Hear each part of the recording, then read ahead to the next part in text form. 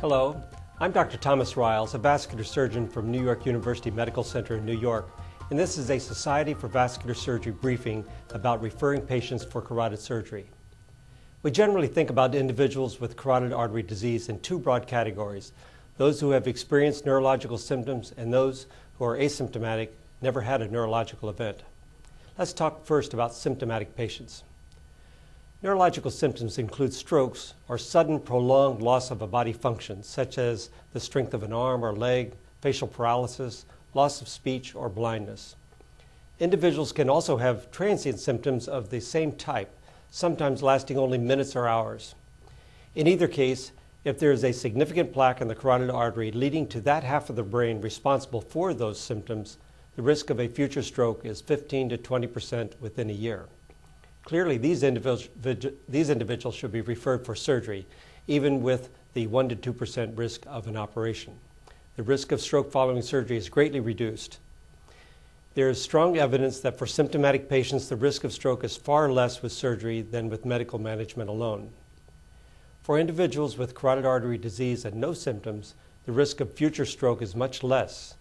For those people, we must be much more selective in recommending surgery. Typically, the carotid artery disease is suspected by an alert physician who listens to the patient's neck with a stethoscope and hears a bruit or a swishing sound where the blood is passing through the narrowed plaque in the artery.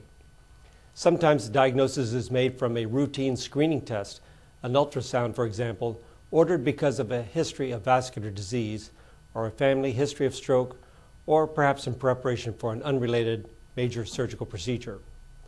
Whatever the case, an effort is made to determine how narrowed has the artery become due to the plaque.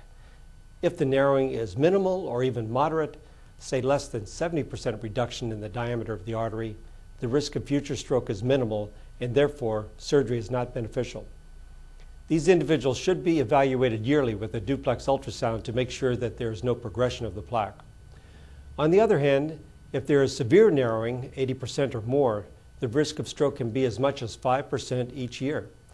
Provided the patient is in good health and the risk of the operation is less than 2%, there's a benefit to having the surgery. From 70 to 80%, one might use discretion based on the appearance of the plaque, the patient's health, and age. These are very general guidelines.